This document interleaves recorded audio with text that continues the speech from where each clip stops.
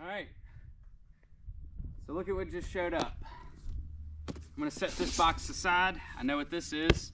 It's my new PaddleSki PP768 battery. That's gonna go on what's in these boxes here, but it's also gonna go on some of the kayaks.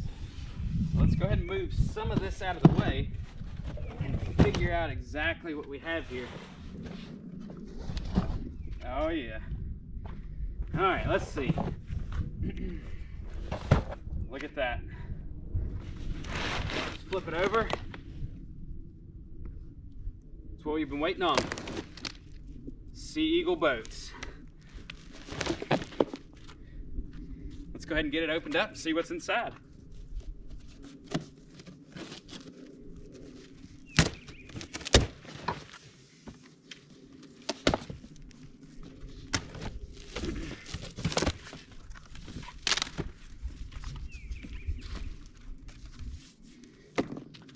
Oh, this is perfect.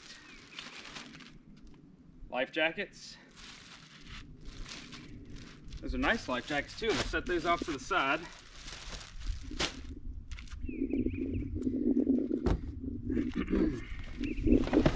All right, let's see if we can get this out of the box here without tearing everything completely up.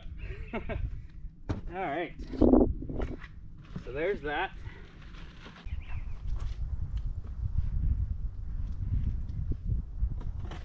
This here is a seat. I'm going to leave that box there for right now, and so I can put it back in it.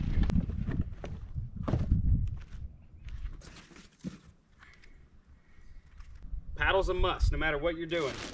Whether you think you're going to paddle it or not, you know, that's definitely something to have there. Oh, and that's awesome. That's one of their other seats, inflatable seats there.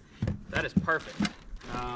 Makes it a little bit lighter up front. Just set that back on top of that. Ah, the easy cart. So let's go ahead and put all this stuff away and see about getting that thing inflated. Let's get to it. All right, now I'm gonna inflate this for the first time. I just read through some of the directions. If you need to, you can go on Sea Eagle's website, and they have a lot of really good videos on how to inflate a lot of their different kayak SUPs and then their inflatable boats. Of course, they do sell a battery operated pump, but in this case we're going to use the hand pump. Shouldn't take too long, you know, maybe 10-15 minutes, slightly longer if this is your first time, so we'll see how it goes. Let me bring the boat over here and we'll start inflating it. In my case, we will start off by motorizing this with the Bixby Jet. I have a PP768 battery that's going to go on the transom using Bixby's transom mount. So you shouldn't have anything to worry about there. Oh man, that's pretty thick material too. Get it rolled out. I'll fold that all out. All this can be done, you know, with one person. You don't have to worry about having multiple people here to, you know, make this work. You have 5 chambers on this. You can probably already see you have 3 up front, and then 2 kind of the middle of the boat there.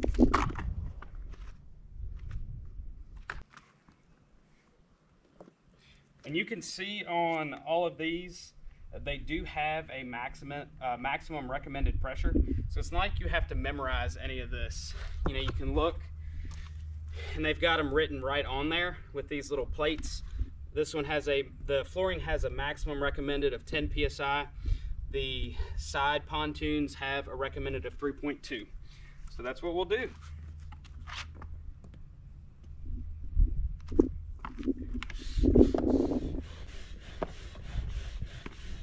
Just to let you know, as you're pumping this up, you're not going to see anything on the PSI gauge until you get to the point where everything's almost fully inflated, and then it starts putting some of that back pressure. By getting the PaddleSki, you know, if we go, of course I've got a full-size truck, but with a family of wife and 2 kids, taking kayaks, boats, stuff like that to the beach, or camping, or even down to the lake. It can be a bit time consuming trying to get all of that stuff together. Use it as a fishing platform, use it as a runabout boat, use it just as a pleasure boat. I mean, the possibilities with this particular boat are endless, with what you can do with it. You can see I'm starting to slow down here. Of course I am. It's all right, we're just coming out of winter. It's not even spring yet. And one thing you can probably see here is it doesn't have any drain holes or anything like that. The way it's designed, your water is going to roll out the back of the boat there. All right, now let me move this pump off to the side. Oh man, would you just look at that? And this is before we've put anything on.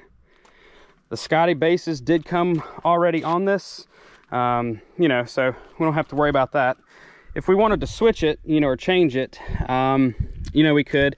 This I'd need to flip around just so that the inboard portion is facing that way. But other than that, let's do a little walk around.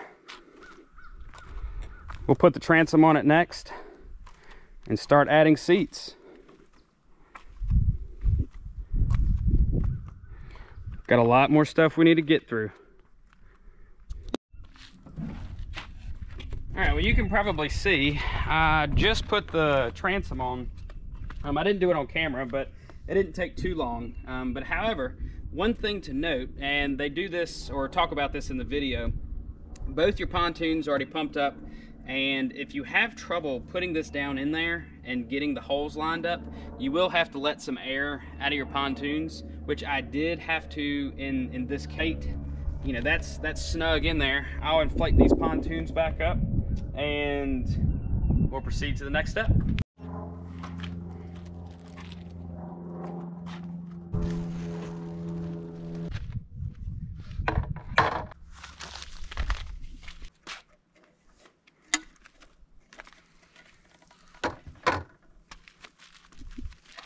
Lightly tightened everything up on this seat base here. Let me find, I'm just going to keep that like that. And this is a really simple design here that makes these real easy to get on and off, and it's not coming off by any means. So I do want to mention that yes, even though this is an inflatable boat, Sea Eagle does include or have some packages where you can get 2 paddles that come with it. So, if you didn't want to motor this right away, or you had no plans to motor it, you could use it as a kayak, or a paddled skiff, or anything like that. And there's your paddle right there. And you can choose to set it along the side. It's not going to get in your way. Get the other one unpacked, put that on the other side, and then we'll see what else we have. All right, so I put the other paddle together, and you may notice that these paddles are probably slightly longer than some of the paddles you're used to.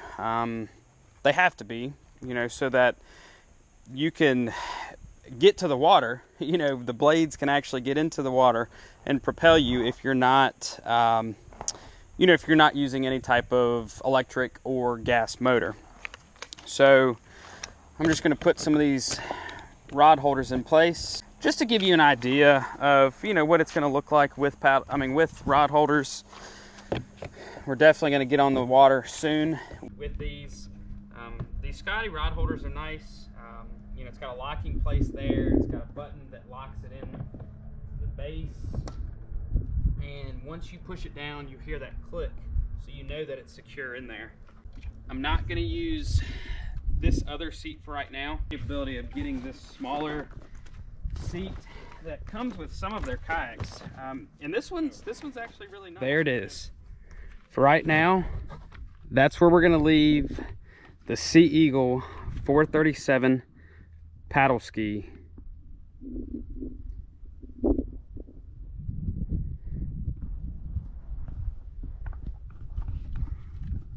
Now I'll probably add the Bixby to the back, a motor, some tackle, and some rods. But how many other 14-foot boats do you know can do this?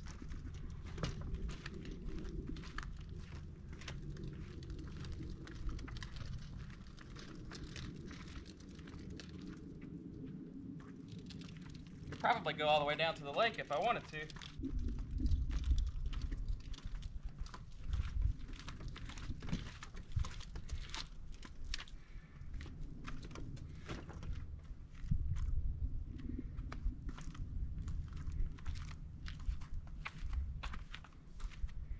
Well, that is something there. That is just an awesome package. We'll take it inside and start working on how we're going to outfit it with the Bixby motor and a few other things.